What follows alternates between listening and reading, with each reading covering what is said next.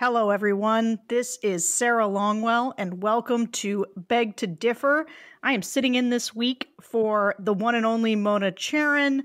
Mona is a very classy lady, so I'm going to endeavor to keep things as classy as she would, but I make no promises. I am joined, as always, by Damon Linker of The Week, Linda Chavez of the Niskanen Center, and Bill Galston from the Brookings Institution and the Wall Street Journal. Welcome to all of you. Very excited to talk to you all this week. I got to pick the topics, and so I picked 3 topics that I am extremely interested in. So I hope everyone will indulge me. The first one that I want to ask all of you about, last night in the Washington Post, Joe Manchin penned an op-ed saying, in no uncertain terms, guys, I'm not going to get rid of the filibuster. Please stop asking me. To quote, he says, the filibuster is a critical tool to protecting that input and our democratic form of government. That is why I have said before, and will say it again to remove any shred of doubt, there is no circumstance in which I will vote to eliminate or weaken the filibuster. The time has come to end these political games and to usher in a new era of bipartisanship where we find common ground on the major policy debates facing our nation. Damon, first question to you. Is Manchin making the right call here? Like, do you agree with him that he is just in this call to just, I am not going to do anything to eliminate or weaken the filibuster? Well, I was with him on eliminate. When he says weaken, I waver, just because Biden has floated the possibility of some kind of a compromise. You know, the filibuster has not operated exactly the same over its history, and it's changed in various ways over the last decade or so. And I think that there is some room for adjustment in exactly how it's used, whether actual literal filibusters are required for senators to stand up and give speeches, or it's really about cloture motions and things like this. And the fact that Manchin is saying that, in effect, none of that is even on the table, which is, I think, what he's applying by not simply saying that this is about eliminating it, but even weakening it. I think that is unfortunate, because I do think there is room for reform that could improve the way the Senate functions. But, you know, clearly, look, Joe Manchin is not with the mainstream of his party on a lot of things. He's incredibly powerful at the moment. I mean, honestly, when it comes to the elimination part of it, this is no surprise. He's made this very clear. There are other senators who have said similar things.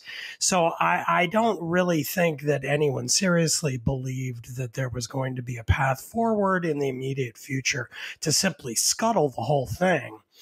But again, him raising the bar to not even reforming it, I don't know where that leaves us, quite frankly, because I'm all for bipartisanship in theory, but in reality, the fact is that the two parties have very little overlap right now. They haven't for quite a while, but I mean, I'll leave the conversation for now with just a little anecdote, or fact, I guess you could call it a factoid. Back in 2009, there were 13 Senate Democrats in states won by John McCain. Today, there are 3 Senate Democrats in states won by Trump in 2020. That's a reality where the overlap between the parties is very minuscule, and frankly, within the next couple election cycles, could fall to something close to zero. And in that reality in the Senate, there's not a lot of room for compromise. Linda, Damon's question, the point that he's making about whether or not you could ever get 10 Republicans on anything is sort of what I feel like I hear from Democrats generally. They just say, look, Republicans aren't going to work with us. Why are we pretending like they are? But what do you think? Do you think that that it's possible you could get, if everybody was willing to sit down and do the hard work? Because that's really what Manchin's saying in this piece. He's saying, come on, let's get back to the work of legislating. Let's put our heads down. Let's work this out, negotiate. Do you think that we live in a world anymore where you can get that kind of bipartisan agreement? Well, we don't live in that world right now, and that is a shame. And frankly, I would like to see a world that John McCain talked about in the Congress, and that is a world of regular order, where bills come before committees, where there is testimony given in support and in opposition, where the staff go back and mark up the bill, where it goes to the Rules Committee and there's further debate on that, and then it eventually makes its way to the floor of the Senate and the House. We don't see that much anymore. We've had really dramatic legislation offered that is basically just sort of a rush to judgment. I mean, it started, maybe there were examples before this, but one of the examples that I think was sort of the breaking point for a lot of conservatives was the Affordable Care Act, which of course was passed on a non-bipartisan basis. And now we're having, major overhauls, big spending money.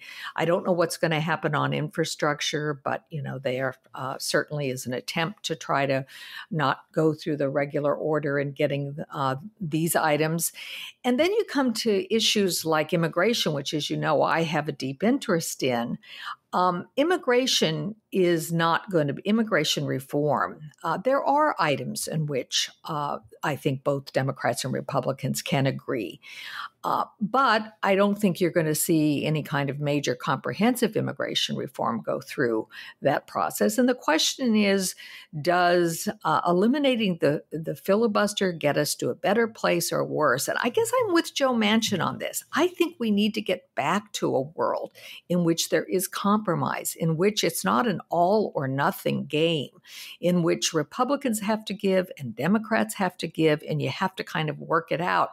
And, Joe Manchin wasn't alone in this. I think there was a link on the online version of his article, which pointed to a Ruth Marcus piece called "Kill the Filibuster and Reap What You Sow," and she painted a very dire picture of what could happen in 2025 with a Donald Trump reelected, God forbid, and Republicans in control of both houses. And you could end up in the United States with something we've never had, which is a kind of very dramatic ping pong effect between administrations, where the goal of whoever is coming into power is simply to get rid of what the last party did in the previous administration. And that would be a disaster for the country going forward. Yeah, I'll tell you, I'm with you. I have a tendency, whether it means we're living in the real political world or not. I read Joe Manchin's op-ed and thought, yes, I would like this to be the case. I would like to force this kind of compromise and for people to get back to legislating, because I do believe that there's a lot of overlap in places where there could be compromise. I guess the question becomes whether or not there is any good faith left, whether, we have destroyed, sort of people are so mad that we're in this kind of Hatfield and McCoy, Montagues and Capulets vortex of backlashes. Well, you started it. We're never going to compromise again. And I'm not sure how we get out of that. But Bill Galston, I have kind of the bigger picture question for you, which is, what if Joe Manchin is true to his word? And it's sometimes funny, I think Democrats don't believe him. Like, Joe Manchin just gets asked this question over and over and over again. And I think he sort of it felt to me like he wrote this op-ed to be like, please stop asking me to get rid of the filibuster, because I'm not going to do it. But as I listen to Democrats kind of formulate their agenda, especially around things like H.R. 1, that's why they want the filibuster to go. They just think there's no way they're going to get Republicans on something like that. They, don't think you can find 10 Republicans on infrastructure. So if Joe Manchin's a hard no, then what does this do to Biden's agenda going forward, especially for some of these bills that you cannot use reconciliation for, like H.R. 1? Well, 2 points. First of all, I think Manchin is dead serious. I've known him for more than a decade, and he means what he says, and he believes it. And I don't think he is going to be moved on this point. He will come under enormous pressure as the American Jobs Plan and subsequent plans that can be put through reconciliation are dealt with in one way or another, and then the political and social issues, starting with H.R. 1, but certainly not ending there, come to the fore. At that point, it is easy to anticipate the escalation of the rhetorical war against his position, and we've already heard epithets about about resistance to voting reforms that are pretty ugly. So I'm not quite sure where to go from here. I do think that, as I said, there will be increased pressure on the reconciliation mechanism for everything that can conceivably be crammed into it. And as to the rest, there's going to be a big fight. I do know this. There are some people in the Senate on both sides who are acutely aware of the likely consequences of total gridlock and total partisan warfare on issues like H.R. 1, and are really working hard behind the scenes to develop a bipartisan alternative. The Republicans will never go for H.R. 1, and not even as a markup vehicle. I think in order to avoid a total train wreck, there's going to have to be a different point of departure, and senators in both parties are trying to come up with one before it's too late. So in that sense, you can see some positive consequences of the perception that we're headed for gridlock and total partisan warfare unless we take a different course. Yeah, I mean, I guess I'll ask this a bit as a follow-up, but it seems to me like what needs to be happening is that, Amy Klobuchar is calling up Mitt Romney and saying, hey, what would you go for? And that there is, somewhere in H.R. 1, there's a decent bill that addresses what I think is the most existential threat right now, which is voting rights. I mean, right now, H.R. 1 is, 800 pages. It's got all this stuff in it that is, there are non-starters for Republicans. And everybody knows they're non-starters. And so, if you strip it down, you would think that there would be enough institutionalists left that they would be talking to each other to figure out what makes us all a little happy and a little unhappy, and trying to get there, especially on the voting piece. But what do you think Democrats are going to do? Do you think that they're going to hope that the people of good faith do come together to negotiate, or do you think they're going to continue to just put up mountains of public pressure to try to get this kind of wish list bill moving? Initially, the latter. Eventually, the former. And eventually could be a long time. I'm sorry I had to harp on this, but I do have to just ask it, because this is, if Democrats believe, and maybe Linda has an opinion on this too, but if Democrats believe that voting rights are about to be under the worst attack, right, that they've ever been in, rhetoric like Jim Crow 2.0, then why isn't there just kind of a hard-headed sense of, hey, we have to get something passed before 2022 to head off all these horrible bills that Republicans are going to put up in the states. And so, let's grow up, be realistic, and put something forward that could actually get passed. Why doesn't that happen? It's early in the game. We are 75 days into the Biden administration. And right now, I think it's obvious that people I'll call the maximalists are in the driver's seat. And they don't think at this point that they'll have to give much ground in order to get their way. When events prove that they're wrong, then and only then will some political pressure begin to build for a different approach to issues like H.R. 1? I agree with you.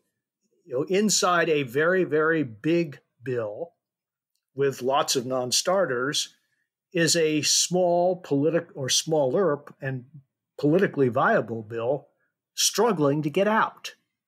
But it's not going to happen right now. There's going to have to be a concrete demonstration that the maximalist path cannot succeed. And until critical people get there mentally, I don't think we're going to see any significant movement. Could I jump in here, Sarah? Because one of the things that has been so disturbing to me in the very recent past is the way in which we have moved from the time during the election and shortly afterward of assuming that we were going to see more comity, that we were going to see people, giving each other the benefit of the doubt. That all seems to have been erased. And I have to say, I really dislike the rhetoric around H.R. 1. I really dislike this Jim Crow 2.0 description of the laws that was passed in Georgia. Both the Washington Post and the New York Times, hardly the kind of right-wing rags that might be in favor of jumping on board the Georgia law, had pieces in the last week that explained how difficult it is to depress voter turnout. The New York Times piece, in fact, said that the changes in the law that were being proposed, you might oppose them on policy reasons or other, but they're not likely to have huge impacts on turnout. And the Washington Post pointed out that some of the worst things that people are alleging happened in the Georgia bill really haven't. And I think it's important because I think when we get into that, we don't just disagree with you, but we think you are evil and you are, bringing back Jim Crow. It makes it very difficult to try to forge alliances and to move forward on something that is more sensible. And I do think that I happen to be one who believes that the Republican Party will never be a majority party if it cannot figure out a way to appeal to a majority of Americans. And that means that you want more people to vote and your program is more appealing and therefore they are going to vote for you. Now the game seems to be how can we depress certain voters and discourage certain voters? And that's not a winning solution. But we're never going to get there when we're calling each other names and invoking the racist past the Georgia bill is many things in it as I don't like, is not Jim Crow 2.0. Damon, do you have anything to bring us home on this? Well, I agree with what Linda is saying. I don't favor that kind of rhetoric either. I think that what we're dealing with here is that progressives have decided, and this is because of the influence of activists in the party, I think, that essentially anything that increases the number of people who vote and makes it easier to vote is the obviously unambiguously better thing, which in general I think is true. And I do favor making it easier to vote. I favor all kinds of reforms in that direction. However, what we lived through over the last couple of years is that the laws in a lot of states were in one place, and then because of the pandemic, they were liberalized tremendously, made much easier to vote, all kinds of new procedures put in place that contradicted the laws on the books in some cases, bent rules in all kinds of other ways in order, again, to facilitate voting at a time when you didn't want people gathering. You wanted to spread out voting as much as possible, allow people to do it through mail or early. All kinds of procedures were put in place. And a lot of states, including Georgia, have now set out to regularize things, to figure out where are we going to draw the line now? Somewhere between where they were and where they ended up because of the pandemic. And that has the kind of the net change from November 2020 has been more restrictive. But you have to judge it against also the baseline prior to those reforms that were the result of the pandemic. And from that, it's a kind of muddled middle, and some of it isn't great. Some of it is better than the way it used to be. But it is not Jim Crow revisited. And yet a lot of Democrats on the more activist side of the party have decided both that it's true that it is Jim Crow, but secondly, that it's good for them politically to talk that way because they know that most voters won't dig into the details or even read a New York Times or Washington Post article detailing how it really isn't that way, that it's complicated and so forth. And it's bad for our politics, and it brings us right back to where we started on this theme, I think, which is why we're in this polarized situation and why it is so hard to reach that kind of Manchin middle. So, yeah, that's where I'd leave it, I guess. Great. Okay, well, I want to move on to our second topic, which is that the Q1 fundraising numbers are starting to come out. And they're not all out yet, but basically what happens is people who are really proud of their fundraising numbers tend to leak them early so that people know that they've got all this momentum. And there was the big sort of, eye popper coming out yesterday was that Marjorie Taylor Greene has raised $3.2 million in her first quarter as a freshman congresswoman. During that quarter, she was stripped of her committee assignments. A bunch of new information came out about her in terms of how much she likes QAnon. There was a very brief sex scandal. There was the tapes that emerged showing her saying that there shouldn't be a peaceful transition of power the day before the Capitol was attacked. And yet, she looks like the biggest. She raised more money than anybody else. I mean, AOC didn't even come. In fact, Lauren Boebert raised almost as much money as AOC. Lauren Boebert raised $700,000, which also for a freshman congresswoman is pretty astounding. AOC just raised just over $700,000. So, Linda, I'm going to start with you. What does it mean that Marjorie Taylor Greene basically obliterated the field when it comes to fundraising? I guess it puts the Q in Q1. So I just, look, clearly there is an audience for this woman and also for Representative Boebert from Colorado.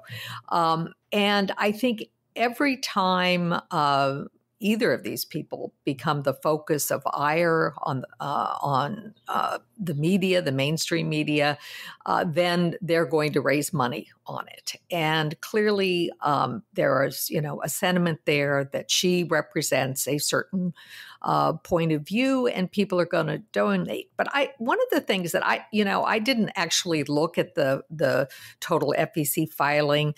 I'm very curious about how much money she actually raised. So many of the fundraising techniques that are used these days really don't net as much money as the revenue side would indicate. They spend a lot of money actually raising the funds through direct mail and other kinds of contact that costs a lot. And so, it'll be interesting to see whether she raised a lot of this money in ways that are going to prove helpful. And it's also, I think, important to remember that money does not equal votes. And, she does come from a very safely Republican district. So, the chances are she will be reelected. But, I don't know why people would waste their money sending it to Marjorie Taylor Greene. But I'm not quite as, the sky is falling on this one as some people are. Yeah, I've actually been doing a series of focus groups in her district in Georgia. And I'm also interested in sort of digging into these filings because I suspect a very small amount of that money is coming from within her district, right? She has been, I think you're completely right. This is a person who has been elevated as a culture warrior.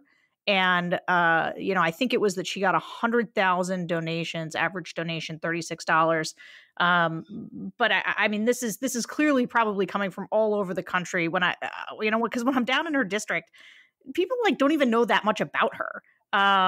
She's not from her district, incidentally. She kind of, I don't know, got an apartment there to run. And so it's like people in California or across the country who are watching a lot more national news probably know more about her than her district, where they say she's not talked about that much. They kind of know she was stripped of her assignments, but there's lots of other things that they know very little about in terms of the specifics on her.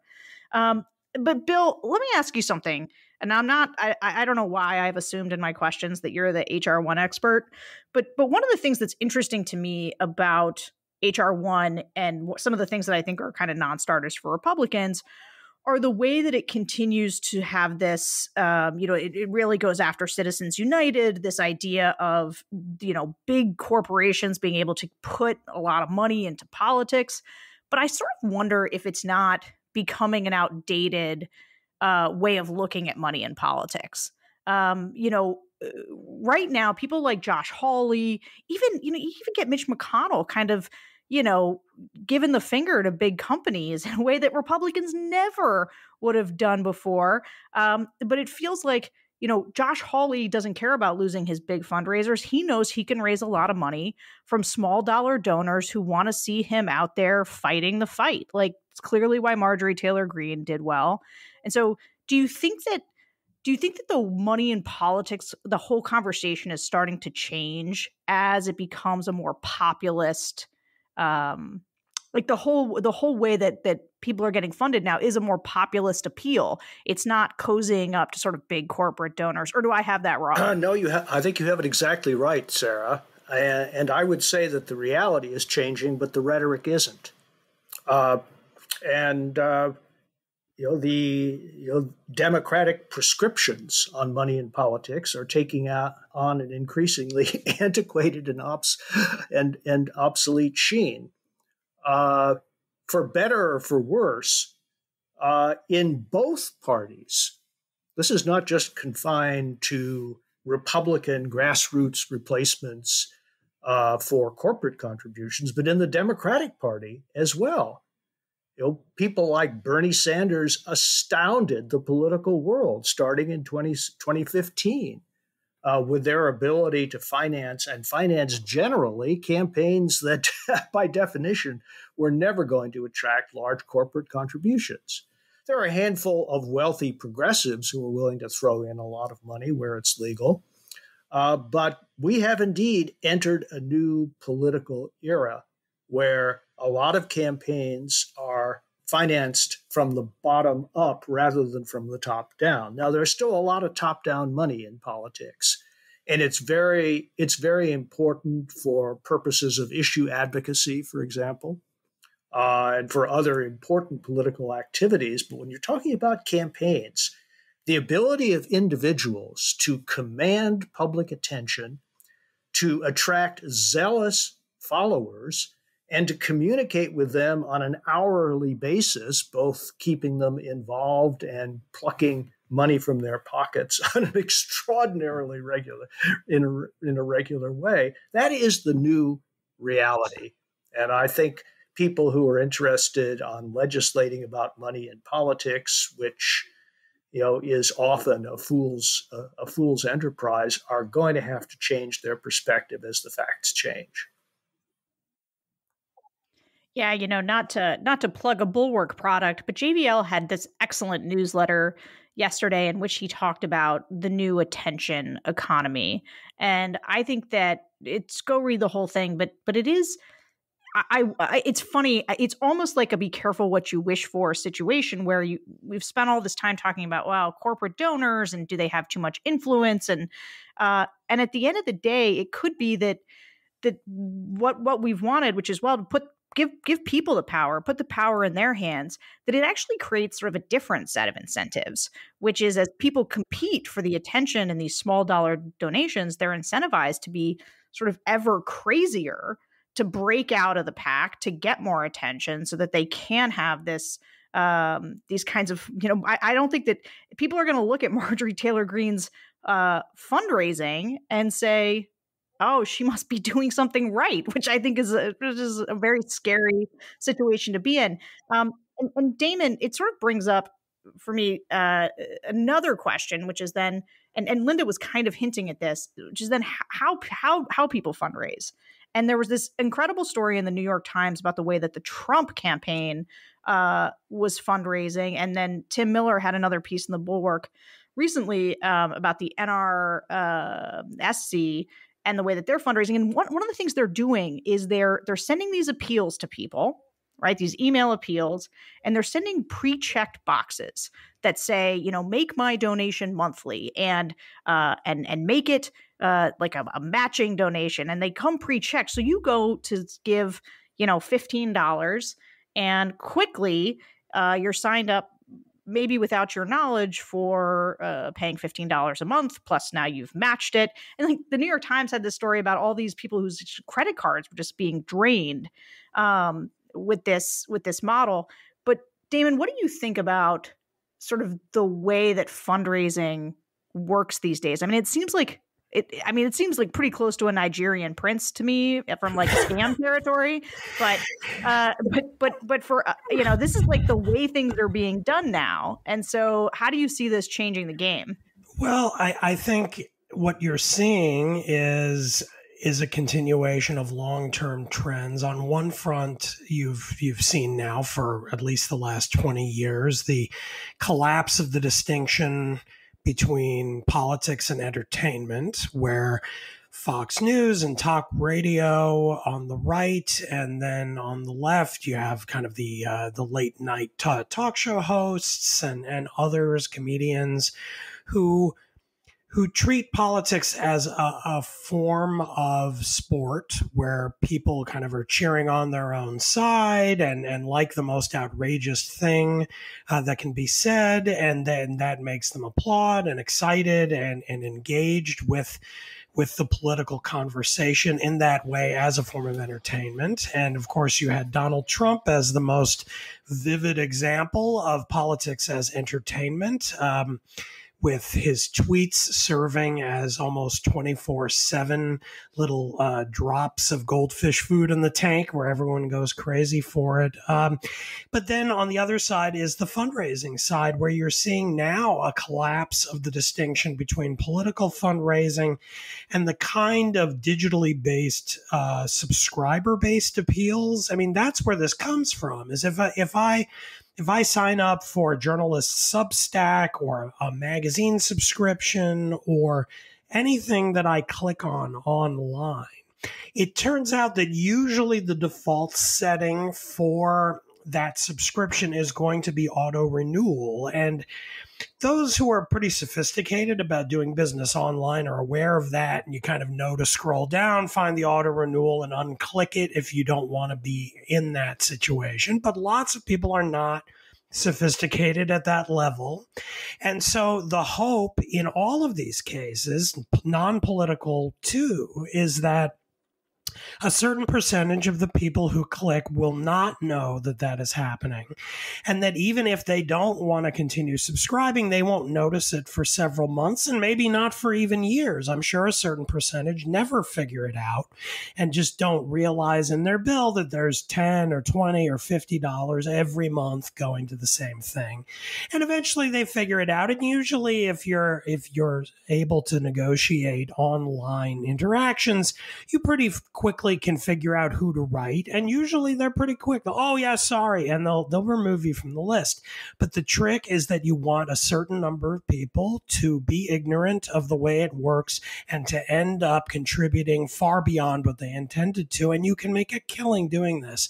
And the fact that this has now migrated over into politics is frankly terrible, but it shouldn't surprise us because, again, the distinction between politics and entertainment, and then on the other side, politics and other forms of e-commerce has collapsed. And so that's the way people are doing business now. And then the third dimension, very briefly on top of it, is the one that you began with Marjorie Taylor Greene and the nationalization of all politics. Why is it that, as you said, someone from that district in Florida could be raking in such gobs of money? Is because hardline Republicans around the country sent her a ton of money when she was making headlines by owning the libs and triggering the libs and making them really angry with her and leading them to, rip away her committee assignments. And so she became a folk hero to them. They sent her money. And now, even if Linda's right and she doesn't actually have $3-something million in the bank, she has a lot, certainly for a freshman member of the House. So I think you put all three of those things together: entertainment, e-commerce, and the nationalization of politics, and here we are. Yeah, I think that's right.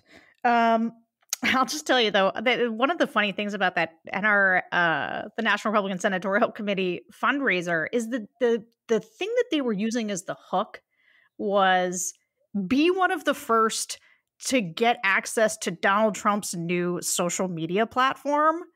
And that to me was so wild because first of all, that's just a lie. There's nothing that the National Republican Senatorial Committee can do that is related to this former president's sort of private enterprise.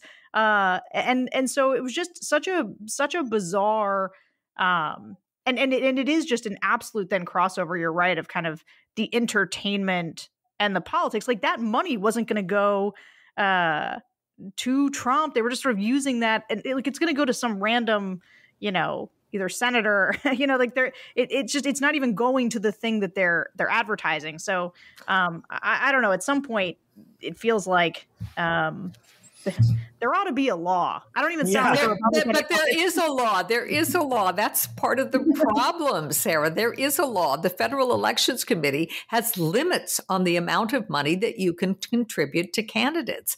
And one of the striking things about this, putting this, recurring, taking money out of people's bank accounts or on their credit cards, ignores the fact that you can only contribute as a person. I think it's $2,800 now to a candidate individually. And at the very least, they should have had a mechanism in there that stopped that. And of course, as a result, they've had to return the money that was illegally taken. And so they ignored the law. I mean, I thought Republicans were all about the rule of law. Well, apparently not this law. Yeah. Yeah. Well, yeah, I mean, but of course, if it's set to $50 a month, you've got a candidate who's got $600 coming in from one person, and they're well under the limit, and they're making a killing if they multiply that by several thousand people. So, I mean, I agree. If the person initially donated enough that if you multiply it out by 12 months, it goes over the limit, then yeah, you probably got to return the money at the end. But, they can make a lot of money between here and there. That's right. All right, going to our third topic. So I want to talk about these boycotts. So obviously, because of Georgia, Major League Baseball decided to hold its, I'm not a big sports person, so I get the All-Star game, some big thing. It has moved now to Colorado. Coca-Cola had spoke out against the bill. And so, Donald Trump called for a boycott against Coca-Cola. He was then just days later photographed with a Coca-Cola on his desk. He's a big Diet Coke junkie. I recall, this is an old thing, right? The idea of corporate boycotting products who, whether it's the Nike over Colin Kaepernick, Chick-fil-A over their contributions to anti-LGBT things. This is a thing that exists, but it feels like it's accelerating. And it also feels like Republicans are getting into it more than they ever have before. And which is a little funny, just considering how much CPAC was called, on what was it, some politics on canceled or something, like Republicans' obsession with cancel culture and being anti-cancel culture, and yet now they're really into boycotts for companies doing things they don't like.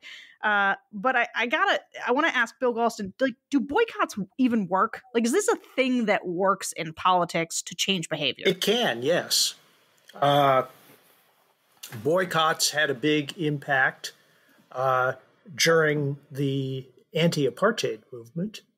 They also had a big effect during the grape pickers movement, Cesar Chavez. And so, yes, they can work. They can be very effective forms of pressure.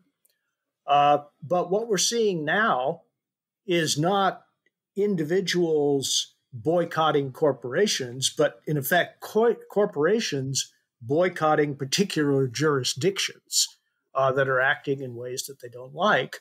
That, I think, is pretty new. And it, I think, speaks volumes about the political circumstances in which corporations now find themselves. Corporations, I'm convinced, are making what they regard as hard-headed business decisions about when to pull up stakes, when to change the venues of events, and when not to. And so this tells us a lot about their assessment of the balance of political forces and their projections about the likely economic and reputational impacts of these new forces. So this tells us a lot about where we are as a country and how corporations are making these decisions. It's a business decision. Yeah. Sorry, Linda, go ahead. I was just going to say, I would disagree with Bill on this. And as regular listeners know, I do serve on a corporate Fortune 500 corporate board. These decisions were made very quickly. They did not do an analysis, a financial analysis of what the impact would be.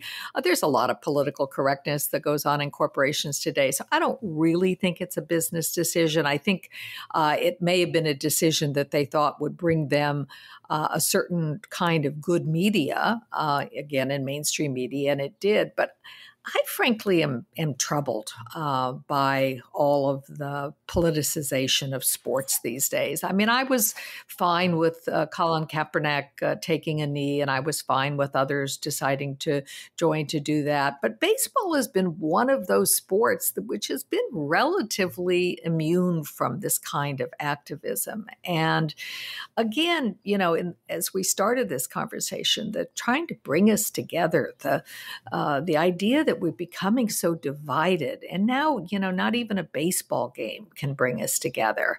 There are now, only two teams, a red team and a blue team, and you're on one or the other, and everything you do in life, the movies you watch, the soft drinks you buy, where you go to vacation, and what sports you're going to watch seem to be determined by our political leanings. And I don't think that's healthy.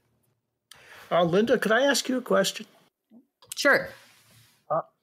Since you are having an experience I suspect the rest of us have not had, and I know I haven't, how long do CEOs last if they make major corporate decisions on factors that include what you're calling political correctness? Is that a viable CEO strategy for the long term? I really doubt it. It wouldn't be if it had an effect on the bottom line. That's what I'm saying. Right. If you actually had a successful boycott of Coca-Cola and sales started to fall all over the country, then you might see some kickback. But the fact is, I think most boycotts, despite the ones that you mentioned, are not successful in having dramatic swings. And so, I think there is a tendency towards wokeness now in the corporate community that was not there 30 years ago. CEOs are younger. They have been educated in elite schools primarily, where they got, a kind of, I think, liberal education, not just in the sense of broad, but in terms of politics as well. And so I think you're seeing certainly, since the summer reckoning we had last year on the race issues, I think you're seeing a lot of wokeness in the corporate community that may or may not last. But as long as the companies are making money and their profits are high and their earnings per share are good, you're not going to see companies firing their CEOs. Yeah, I would just add to that. I mean, I think part of it is that the workforce, it's the workforce is demanding it, right? The employees of a lot of these organizations want to see the corporations that they work for taking stands on things that matter to them, for better or worse. And I think there's because I also come out of the business world, I think there was, 20 years ago, a CEO would have been incredibly loath to get into the culture war. And if their staff was telling, was pushing it, they would sort of shut that down really quickly. Whereas now the environment seems to be, I think these corporations feel a tremendous amount of internal pressure, not even market pressure, but just internal pressure to stand up for things that they might otherwise have sat out. But it's not the rank and file workers. It's the workers in the C-suite. The C-suite. Yeah, sure. Exactly. Oh, okay. If that's what you meant, then I agree. Okay. I thought you also meant sort of like, assembly line workers or like people delivering Coca-Cola. No, I think as Linda said, I just agree that it's people who have been educated in these elite institutions. And I'm definitely talking about this sort of C-suite types. But hey, Linda, can I just go back to something? Because one of the things that's interesting to me that feels like maybe a change is the way that, Republicans used to have, I don't know that it was a religion exactly, but you did not speak ill of our corporate benefactors, of the free market job creators. And there seems to be both a new kind of not just willingness, but a zeal to taking on corporations, whether it's big tech, or just other corporations. And then also a new openness to kind of a pro-union bent as the Republicans kind of, figure out who they're going to be now. And as the party of the working class, you see Marco Rubio kind of trying to make go woke, go broke a hashtag. What is happening? What's going on within the Republican Party that's shifting this dynamic? It's exactly what you're suggesting. I mean, I think it really is the Steve Bannon effect, the effect of 4 years of Donald Trump. And the basically the way in which the Republicans are now trying to reach those working class voters that they would have eschewed in eras past. They want to be a populist party. I mean, it started, I think, with the Tea Party, but it has expanded. And the most interesting thing to me is what you suggested in terms of being friendlier on labor issues. I mean, there was a time when there were labor-friendly Republicans. They tended to be from northeastern states that were heavily unionized. And, you had people like Specter who had a lot of support among, he was a Republican from Pennsylvania, had a lot of support among union workers. But you're seeing that attempt now. And in some ways, that may be a healthy thing. Okay. Hey, Damon, one last question on the boycotts. Yeah. Like I said, I've been doing these focus groups in Georgia. And one of the things that people say when they are kind of, sounding off about the Major League Baseball's decision and they're angry about it, they do kind of well, what about China? Why aren't we boycotting China? Do you think that we should be boycotting the Olympics in China? Oh, wow. I didn't expect a China question. I don't really have strong views on that. I don't really, I don't want to sort of collapse it into the boycott question domestically, just because there are so many different consequences on the world stage of engaging in that kind of a boycott. I mean, the reality is that my view on foreign policy is that we, for the most part, should not make these kinds of decisions because of out of simply moral considerations. I know that that might place me on the other side of things than many of you here on the podcast. I believe in making these decisions on the basis of pretty clear kind of realist based considerations about national interest. And I don't frankly have a strong view about whether our national interest would be advanced vis-a-vis China by refusing to participate in the Olympics. So I guess that puts me sort of all over the place. Yeah, well, that's okay. I mean, honestly, I'll tell you, I asked the question in large part because I too don't have a strong view, but would like to have a strong view, and so I'm shopping around for opinions to hear what smart people think. Bill or Linda, do you guys have? What do you think about the potential efficacy of boycotting China through the Olympics as a means of sort of taking a stand for human rights? I'll say it's been interesting. I was reading about people like Mitt Romney, who obviously have a lot of experience with the Olympics, and then I believe it's the U.S. Olympic Committee are against the idea of boycotting it, sort of saying these athletes shouldn't be used as pawns, in sort of the geopolitical sphere. But what do you guys make of it? I'm so old that I can remember the previous iteration of this discussion after the Soviet invasion of Afghanistan in 1979. And if memory serves, the Carter administration responded by boycotting the 1980 Olympics, and which I can't remember where they were held, but it may actually have been Moscow.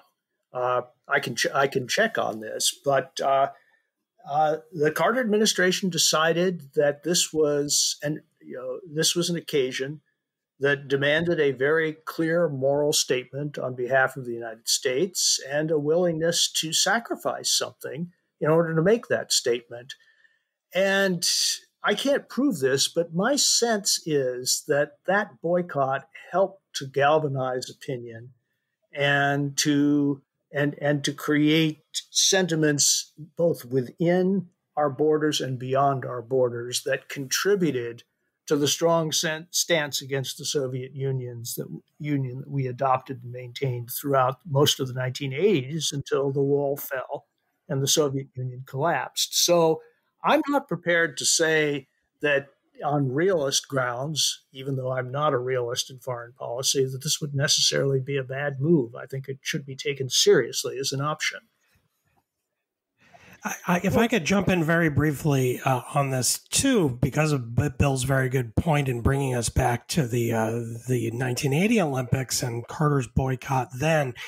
I mean, it is the case that if Biden is serious in saying that China is committing genocide against the Uyghurs, then the idea that we would not boycott the Olympics seems pretty risible. Right? I mean, if we think China is committing genocide right now, are we really going to send our athletes over to their country and have these games go on for a few weeks in the midst of it? That seems kind of strange. I don't think that we would normally assume that we would do something like that. But that, I think, the fact that we aren't really sure what we should do points to the fact that we're not really sure that the term applies quite as easily as Biden has tried to make it apply to what China's doing there. Well, I'll jump in here too. I mean, obviously, the 1936 Olympics were held in Berlin. We did not boycott them, and in fact, as I recall, we had some Black athletes that went on to great success there, and that in some ways threw off the Olympics and made them.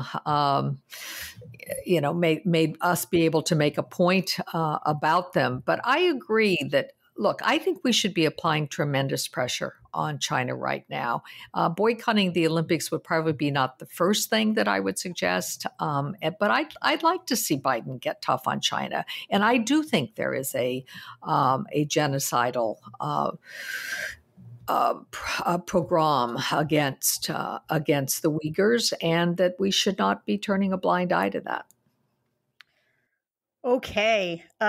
I still don't know exactly what I think, but it was a great discussion. Okay, so now we're going to move into the segments of highlights and lowlights, things we want to praise, criticize, or draw attention to. Let's see. I'm going to have Damon go first.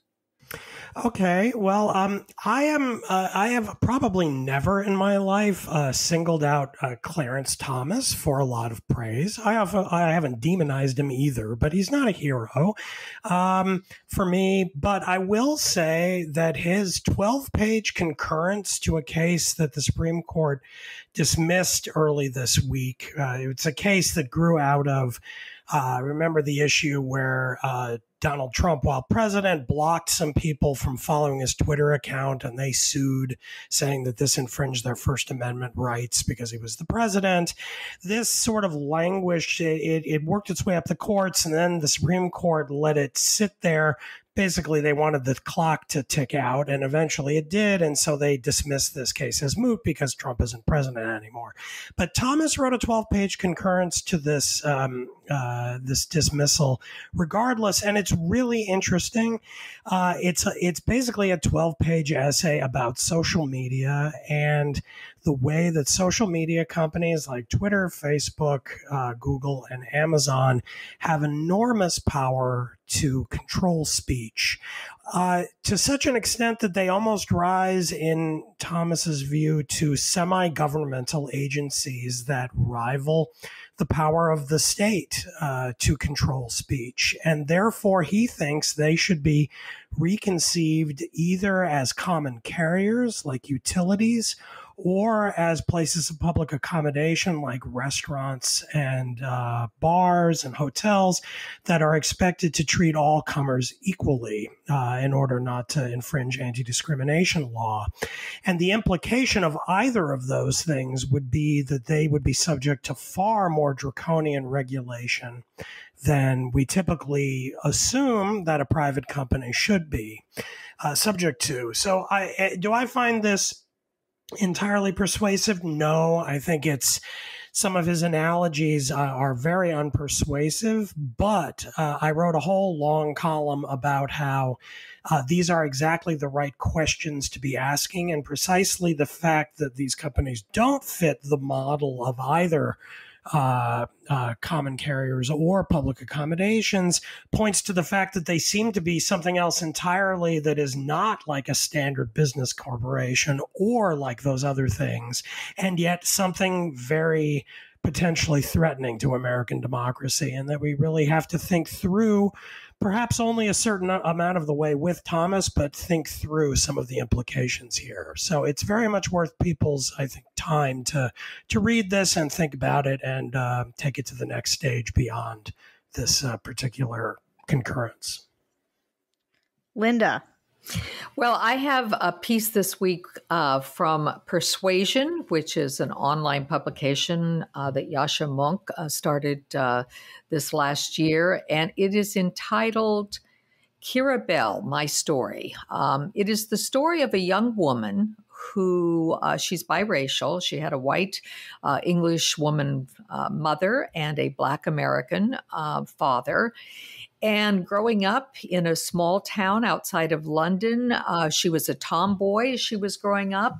And apparently when she hit puberty, she started questioning what was happening to her and her body. She also found that she was attracted to young women, not to the boys in her class. So she was sent off to a psychiatrist, part of the National Health Service. They determined that she had gender dysphoria.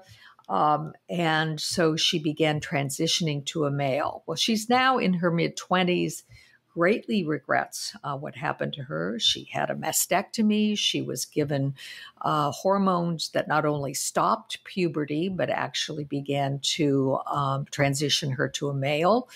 And it, in essence, had a dramatic and traumatic effect on her life. And it is a side of the whole transsexual story that we don't often hear, and that is what happens to people who change their minds. And so I recommend it as reading. It's very sensitively done. This young woman sued the National Health Service and won. She was part of a class action suit. Apparently, the number of young girls who are being given hormones and put into transition greatly exceeds that of young men, at least in England. It's something like 75% of the transitions that take place during adolescence are female. So I recommend it as a sensitive, well-written piece and tells a part of the story we don't often hear. Bill. Yeah, I want to build on the discussion of the Major League's decision to move the All-Star game. One of the things that I think is becoming especially dramatic in American politics is the political homelessness of the business sector. There were all sorts of things about the Trump administration that mainstream business organizations like the Chamber of Commerce didn't like. And in the most recent cycle, the Chamber backed a large number, I think about close to 24, Democratic candidates for the House of Representatives. And it is now being battered by the new Democratic majority. The entire cost of Joe Biden's American Jobs Plan will be borne by the corporate sector. It has very few friends in the new Democratic Party, and those that are friendly to the corporate sector are keeping their heads down very carefully. So I think one of the big questions for the future of American politics is whither corporate America. I don't know how this is going to come out. It's too important a force in our society, our economy, and our politics to be shut out of the game entirely. But I think it's extraordinary that that's where the corporate sector now finds itself. Okay. For mine, this week was the 3-month anniversary of the attack on the Capitol.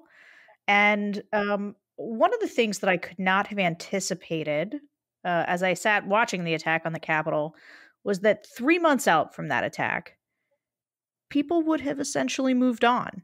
Mo Brooks, who spoke, I believe, shortly before the President of the United States on January the 6th, and said, "Today is the day that American patriots start kicking ass." He was just endorsed by Trump for his bid now in the Senate.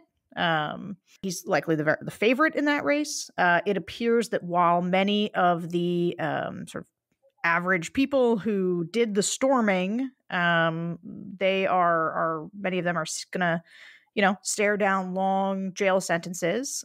People like Paul Gosar, who, was saying this is our Alamo, Marjorie Taylor Greene, who said, we can't have a peaceful transition of power, Louis Gohmert, who says we need to have violence, in the streets. None of those people look like they are going to pay any kind of political or moral price for that. And 3 months out, it seems like we've basically moved on to other things, and that it is not going to occupy nearly the space in the American imagination as I would have thought sitting there watching it that day. So I wanted to draw attention to it today. That's it for our show today. Thank you, Damon, Bill, and Linda, for joining us. Thank all of you for listening. And thank you, Mona, for doing such a good job on this every week. I hope I did a sufficient job standing in. Have a great week, everybody. We'll see you soon.